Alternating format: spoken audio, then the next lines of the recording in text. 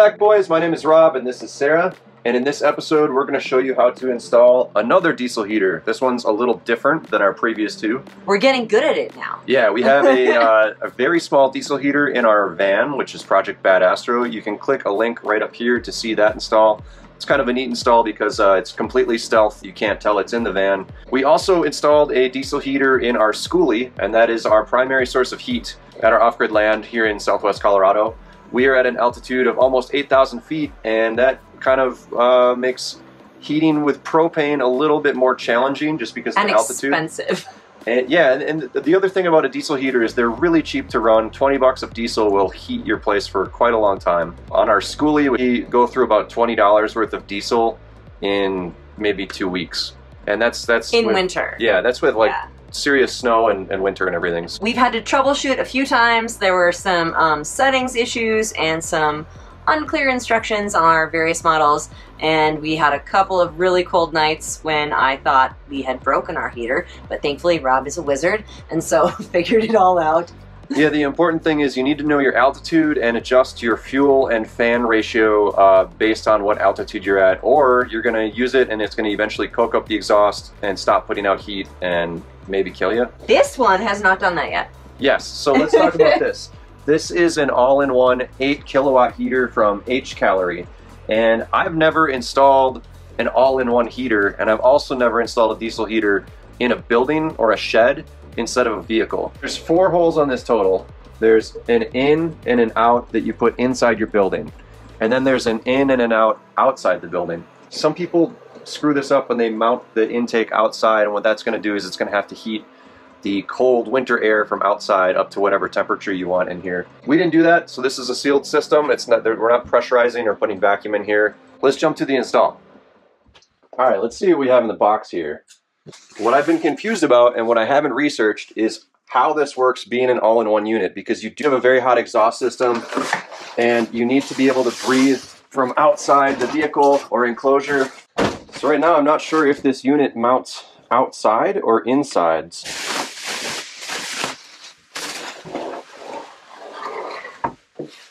Now, a lot of these all-in-one units, if I were to take this enclosure off, you'd really just find the same thing as any other of these Chinese diesel heaters. They're about 1/4 the size, roughly the size of a shoebox. But the advantage to these all-in-ones is that you don't really need to mess with the mounting the fuel tank or the fuel pump. It's all just built in.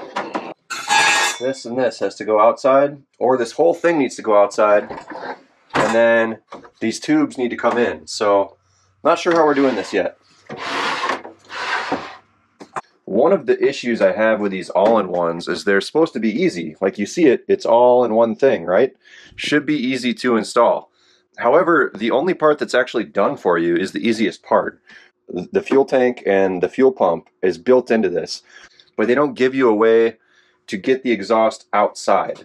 On a car, you're drilling a hole through metal, which is non-flammable, but if you're doing a building, you need a way to get that hot exhaust outside without causing a fire. Because this is an all-in-one, I can't mount the fuel tank on the outside of the building. I'd prefer to have the fuel tank like right here next to the door or something, so if I spill diesel, it's not going to stink up the interior of the building. So I think what we're going to try and do is mount it underneath the workbench here and vent the exhaust through the wall in that corner.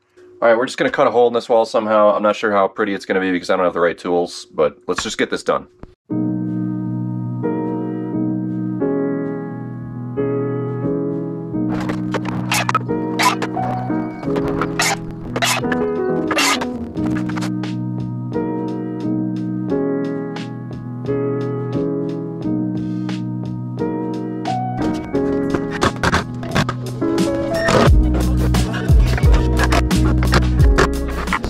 The exhaust is going to be on the side of the heater where the heat comes out. In this case, it's closer to the left. And I tried to do a continuous bend here to not cause any kinks, and then run it kind of straight at like a 20-degree, 30-degree angle downward.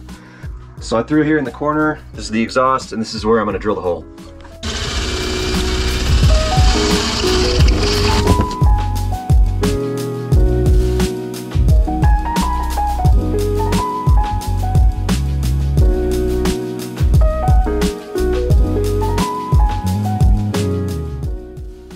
So here's my exhaust, which I've wrapped with header wrap, and I just used the clamps that came with the kit. I thought I had the stainless zip ties, but I can't find them right now.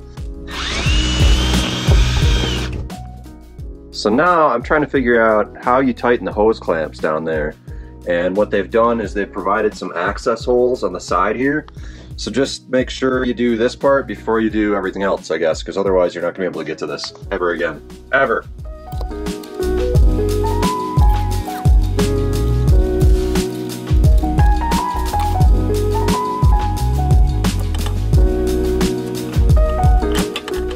The other thing I'm going to want to do is on the exhaust, I'm going to take some foil tape and just put it over the edge of the plywood and the vapor barrier. Just put one more inflammable layer in between the exhaust, the heat wrap, and now here's the third layer.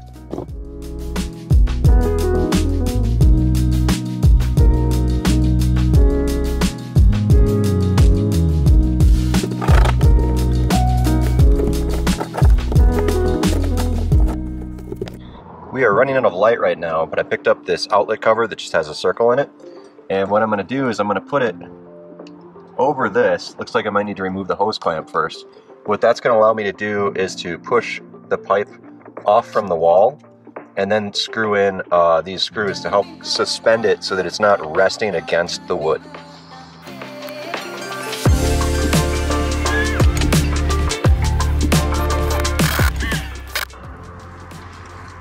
Alright, now we just need to install the muffler and the air intake.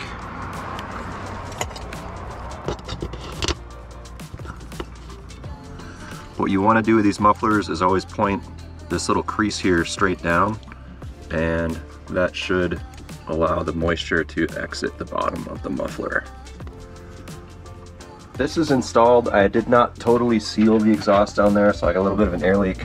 And I also have not framed out the interior of this wall to keep the insulation up there. That's okay, this is just going to be a test fire because I do want to install an external outlet out there, so this is just to make sure everything's working.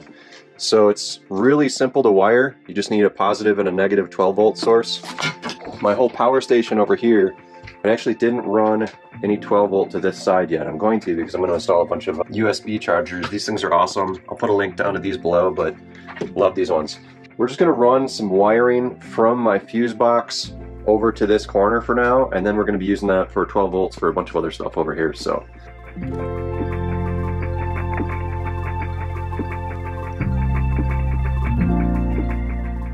plug the fuse in, everything's lighting up, so we're going to go ahead and fill this thing up with fuel. I don't know if we need to prime it or if we can just start it, so we'll give it a shot in a second here.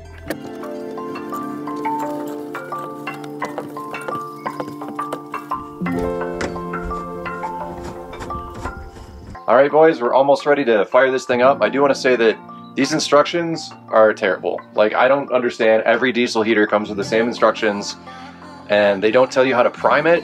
I don't know if I'm supposed to prime it, so we're just going to try to turn it on and see if it starts, because there's really not much fuel line in there. I think priming makes more sense if you have the tank, you know, far from the heater. So we're just going to take a guess because every single... Because I'm cold and I want the heat now. Yeah. I'm going to press and hold this. It says on. And then it does the glow plug thing, right? It has to warm it up. Yep. What do you think, Lex? Yeah, this is so hood in here. It's so hard to work in like just chaos everywhere, but you know, we're just trying to tell ourselves it's getting slightly better. It's getting look at what we've done so far. It's getting better. It's just we have a lot of things in the way of all of our projects. We should just build another shed to store the things in this shed so we can finish this shed. Don't tempt me, I will do it. Alright, it just started clicking a few minutes after heating up the glow plug, and I think it's going to start pumping out heat. This one's a little bit louder than the one in the bus. I think maybe because it's like beneath the bench area. So the difference is in the bus, the fuel pump is mounted under our bed, and the bed is kind of a sealed off area. Oh yeah. And I mounted that on like a rubber hanger to kind of like isolate it. This is mounted in this metal box, and it sounds like it's mounted in a metal box. I'm not feeling anything yet. Alright, it just stopped clicking, and I'm still feeling no heat. We probably need to prime it, even though there's no instructions that says prime it. And I was thinking one of the advantages to these all-in-ones is that you don't need to prime and figure out all the voodoo science to get it to work. While I was looking up how to prime it, it started clicking again, so maybe it's going to give it another shot. Maybe it was an auto prime? I don't know what's going on. I feel like maybe a little bit of heat. We don't really know what's happening right now. It's doing something.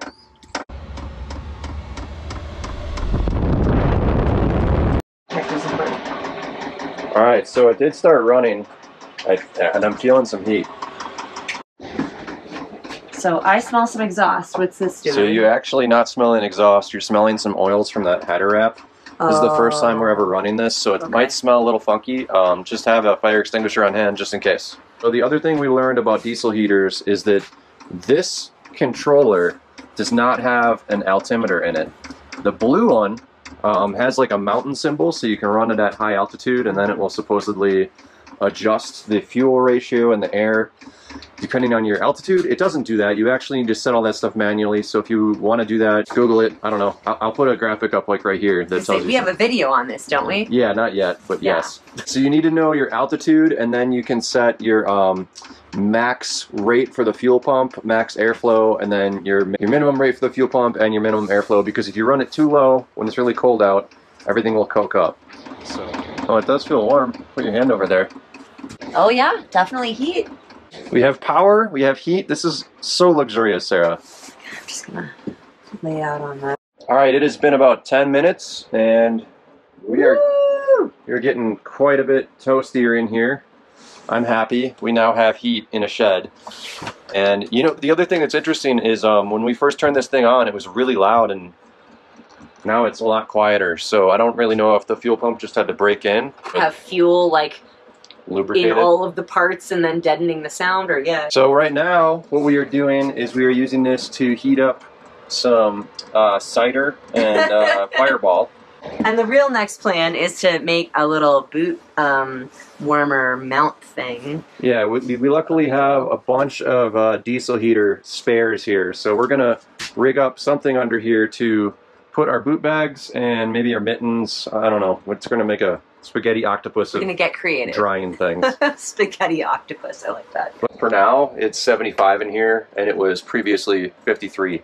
So we should maybe turn it down soon. I don't know. What do you like and don't you like about this one for our needs? It is pretty small. I think if you mounted it in a vehicle where you could just go straight out the bottom of the floor and you didn't need risers like this. HCalory, if you want to be better than everyone else, just make your own instructions. Please. These are very, very generic. Even though there are many pages, it's not very helpful. I think what's really funny is, like, you get to here, and I'm trying to hook up the exhaust, and it wouldn't tell me which port was the exhaust, and it shows this right here, but then when you turn to read more, it just starts talking about the controller, and it skips over the installation, and it skips over even connecting the intake and the exhaust tube, so I had to Google that. I do think that they are a very economical way to heat spaces, especially at altitude. Lugging propane tanks around is no fun. You gotta go exchange them and everything. Meanwhile, you can just get diesel whenever you're filling up your car, and it's just painless. Alright, so that's about it for this episode. We now have a toasty shed. If you want one of these, I'm going to put a link down below with a discount code. It is RobVan10, and that's going to save you almost 20 bucks. So enjoy. Till next time, dudes, and stay red.